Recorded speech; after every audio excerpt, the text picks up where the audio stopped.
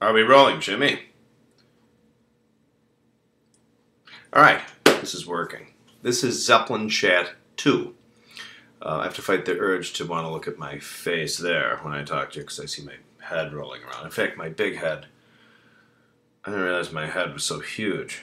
I mean, I knew it was big, but my God. And those little shoulders, I feel like a freak. Anyway, alright. Bonham Chat 2. This will be a shorter video because there's I was looking for some pictures. I have a picture here that there was a fellow that took in, I think their first tour they did was in Scandinavia in 1968. And Bonham had a rented Slingerland kit.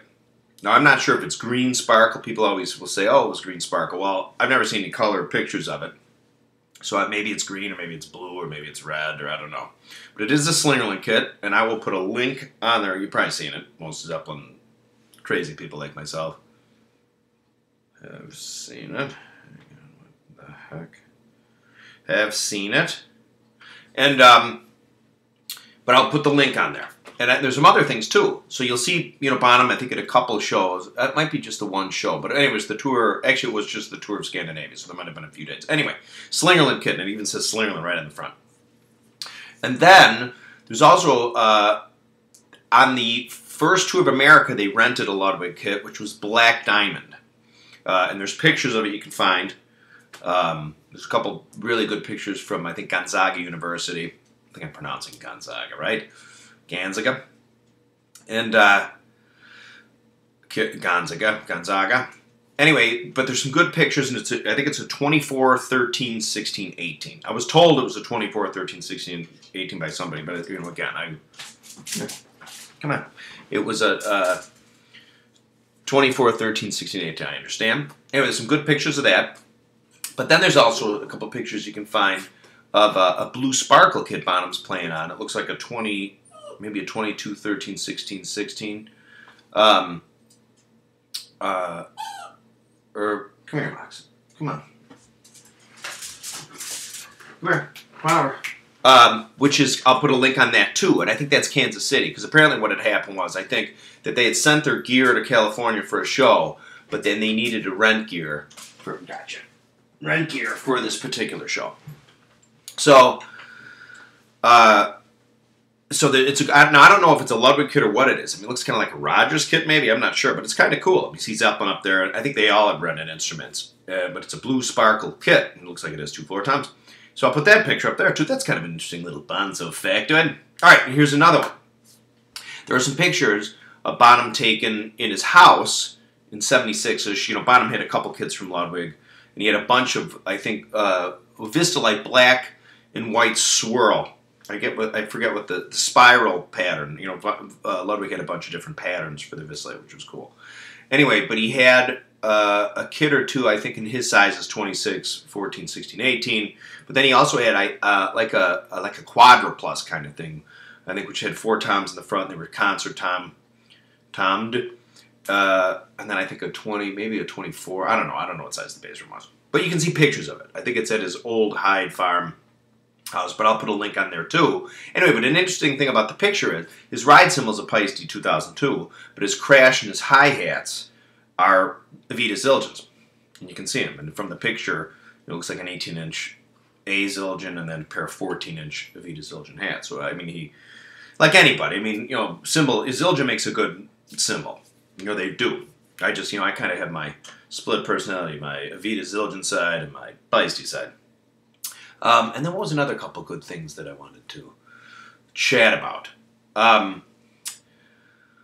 The Song Remains the Same movie. There's a really good site that somebody put up a number of years ago now called The Garden Tapes. And this guy went through, God love him, and he found all these bootlegs and a couple like bootlegged, pirated soundboard recordings and stuff of the 3 shows they did. Because Zeppelin did 3 shows when they went to New York in '73 that they filmed and recorded with Eddie Kramer. Eddie Kramer actually brought a trailer. You can actually see it in the movie. I think it was a big blue trailer. It's chock full of recording equipment. But I also think they didn't just do that. I think they also, they shot a bunch of footage, I think, in Pittsburgh and in Baltimore, too.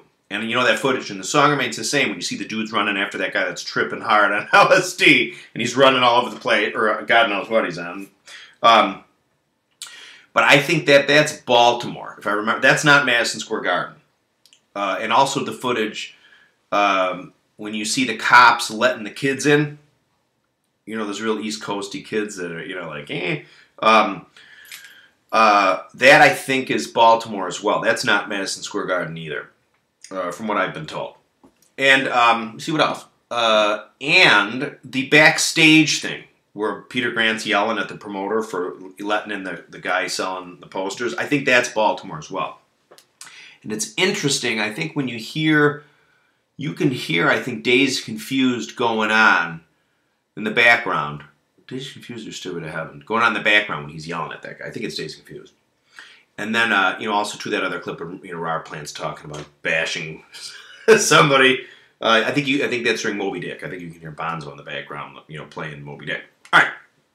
Anyway, but this tape, the Garden Tapes, it's a great site. You got to check it out. This guy went through and found, you know, exactly where the splices are, because Jimmy Page would, you know, obviously, you know, any live band recording you're going to hear that's official is going to be altered. I mean, they do that. I mean, they, you know, maybe a little overdub here and there. They take a clip from one night with the other, whatever.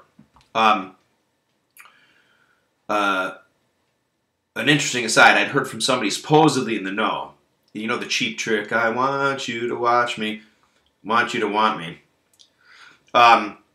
When you hear, that's Budokan, when you hear the crowd go, like, that was added in with, you know, it's not the way it actually went. Interesting aside. No offense against the Cheap Trick dudes. Buddy is the main man. But they do stuff like that. I mean, all the time. You know, sometimes they'll re-record whole parts and stuff. Even back in the day, they had the ability to do that.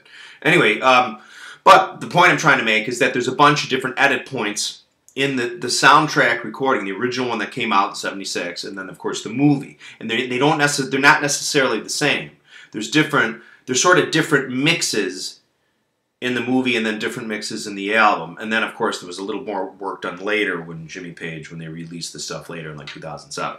But anyway, go to thegardentapes.com. It's an awesome site, and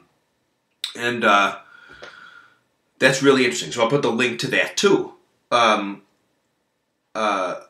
Which I, you know, found really interesting. And then there was one more thing I wanted to babble about, as I normally do tend to babble. Look at this dog.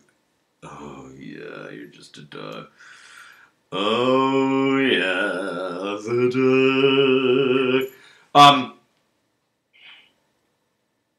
I can't remember. I might have to remake this video.